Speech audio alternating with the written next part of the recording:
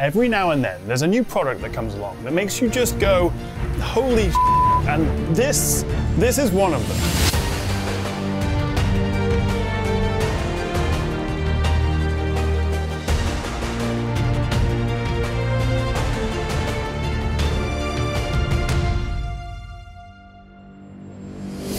This is the Antigravity A1. You've got the drone, you've got the grip, and you've got the goggles. This is the setup, and there's nothing else like this. And it's essentially a flying Insta360 X5. Insta360 is the company behind Antigravity, which is a new brand dedicated to making drones. And so the idea is you can fly this around, and because we have the two lenses, one on the top here and one on the bottom, along with a whole bunch of different sensors as well, you are capturing everything in a full 360 around it. So you fly in one direction, you can look wherever you like, in these goggles, more on that in a second, but because, like an Insta360 X5, you are recording everything, you can then take your footage and put it either into the mobile app or the desktop studio here, play it back, which obviously looks lovely, but unlike any other drone, you can then reframe it afterwards. You can set keyframes, you can use AI within the app, but being able to reframe, not just in terms of the direction, but also the aspect ratio, whether you want 16:9 or 9:16, this is the same shot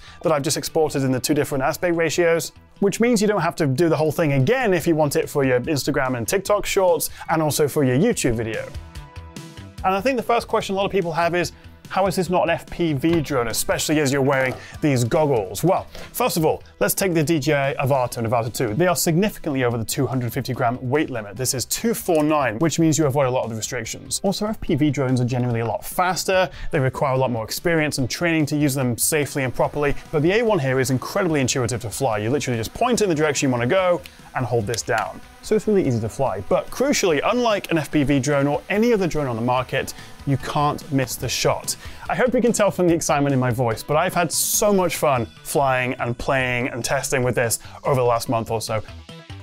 But let's take a step back. Let me show you how this all works. And in my Antigravity A1 carry bag here, I have the drone itself, weighing in about 249 grams, and it looks very similar to other drones on the market, albeit with the two camera lenses. And this very cute little landing gear that automatically deploys when you're coming down, so you're less likely to scratch the lens. Oh, and just quickly, they support replacement lenses. I actually didn't know if they would, but this is literally the accessory to replace the lens. So like your Insta360 X5, if you scratch it, ding it, bash it, whatever, even though that landing gear is designed to help reduce the likelihood of that, you can replace the lens on your A1. Then we have these epic Dr. Robotnik style goggles. It uses an external battery, which reduces the weight, although it does mean you have one more thing to bring with you and connect. But these put you in the pilot seat of the drone and give you a full 360 live view, with a customizable lighting ring on one of the lenses and the other showing a live feed of what you're looking at to anyone around you.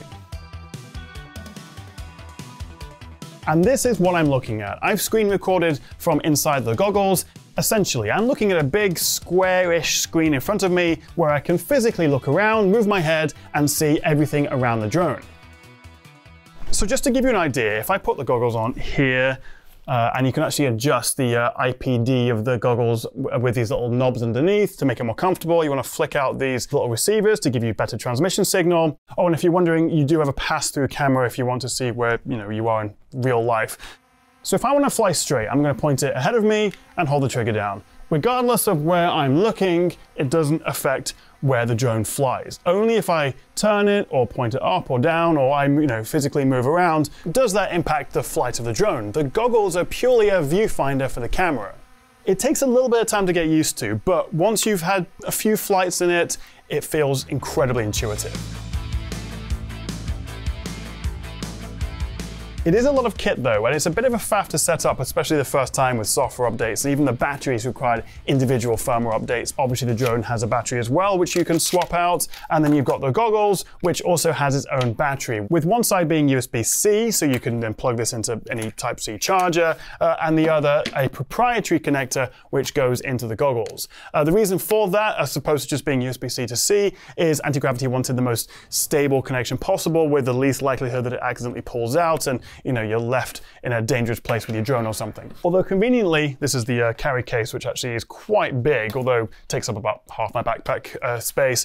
There's a handy little battery charger as well, which you can hold two at once. Now, in terms of battery, I found it lasts actually pretty close to what Antigravity say, just under 30 minutes, recording in 8K and doing lots of maneuvers, and also recording internally on the goggles. About half an hour, maybe just shy of it, from the drone, which isn't best in class, but Antigravity do stress that there isn't anything else out there that can capture 360 like this.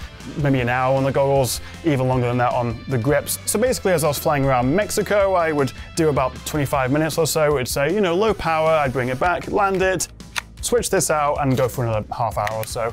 Now, everything I've shown you so far has been shot at the highest 8K resolution, that's at 30 frames per second, but you can drop it down to 5.2K and shoot at 60 FPS, or even 4K at 100. And those two are better options if you want to slow your footage down afterwards to get some slow motion. Alternatively, you can switch the video mode to slow-mo.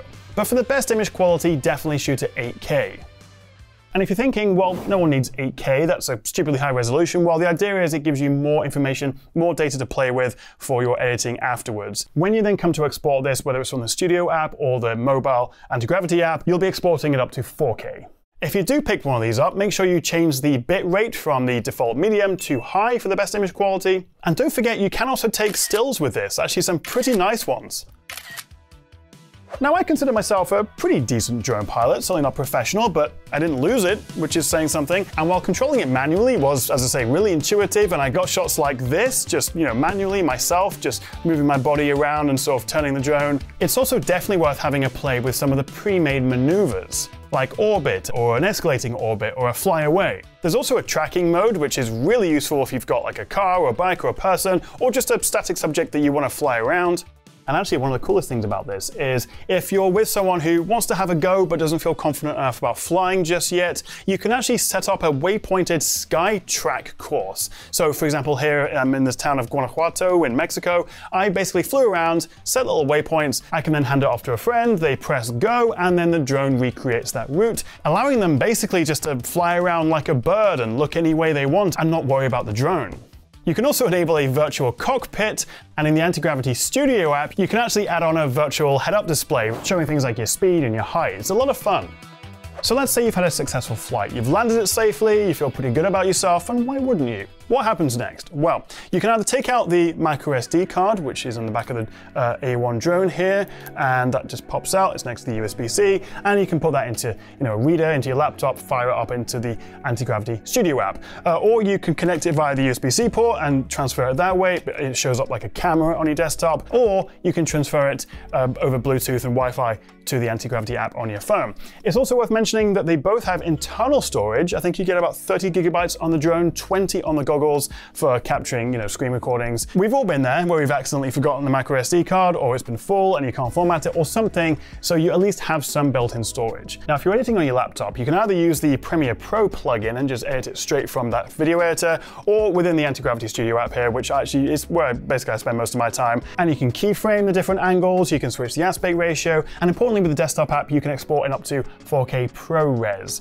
which is the highest quality, although some really big files. But I've also been editing via the app, because you still have a full video editor where you can keyframe, but you've also got AI editing. So this will detect the highlights from your clip and either put it into a 30 or 60 second short for you, or even the entire length of your clip, and the AI will reframe it based on what's in the scene. Export that, and away you go. I'm also very relieved to say that as I'm testing this pre-release drone, or maybe it's out now as you're watching this, but it does have a very safe return to home mode if you lose connection. The signal's been pretty good, especially if you're facing towards the drone and also have these guys up, but if you do lose signal over a distance or if something comes in the way of it, it will go up to a safer height and then start making its way back home, and then eventually you'll regain connection and you can take over if you want. This will also give you a payload warning if you're mounting extra things to it. It doesn't like that. There is also a dedicated FPV mode if you're a bit more of an experienced pilot and you want the most precise controls, unless you control the drone with just really subtle wrist movements. Worth having a try, but I much prefer the standard free motion mode. There's also a little light here, so if you're flying this in low light or at night, this will turn on when you're taking off and landing and at low altitude to help illuminate what's below it. The two USPs of this, right, that make this really interesting. Firstly, the control system. The goggles, the grip, how you control it, really unique, really intuitive. It takes a couple of goes to get used to it, and you might be a little bit shaky afterwards. That's fine. Wow. Right on the edge. You made it! Take me on your mighty wings tonight. It's so much fun. It's literally like a roller coaster, and I've never felt more immersed in a drone experience. Really cool. And the second one, of course, is the fact that you're capturing in 360. So you can't miss the shot. You can reframe it any angle you like afterwards. You can also buy various accessories. You've got the replacement lens kit. You can also buy propeller guards, very handy if you're known to get into a few bumps and scrapes with your drone. And you can also buy anti-gravity care for repairs and replacements if you want a bit more peace of mind. And I'll leave a link for that in the description below. There are a couple of limitations though. Firstly, you can of course fly it at night, but the quality isn't great. I'd recommend shooting at the 5.2K resolution option rather than 8K to reduce noise a little bit, but unlike the latest Insta360 X5, there isn't a dedicated pure video mode for shooting in low light or at night.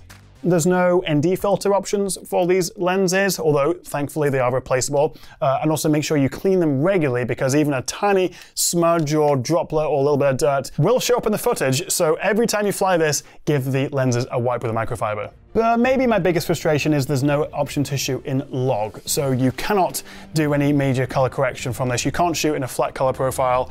It looks good. I think the dynamic range is actually incredible straight out of the camera, especially given that you don't have ND filters either. But for a lot of professionals, being able to shoot in log and then add their own LUTs and grade it in their own way afterwards is quite important. And also, as I say, occasionally you may see a little bit of stitching artifacting in the footage, which isn't ideal. But I absolutely love this thing, and I want to know what you think. If you've got any questions, drop a comment as well. I'll do my best to answer. I'll put the file pricing and a link if you want to buy this in the description below. And I'm just going to leave you with a couple of shots like this.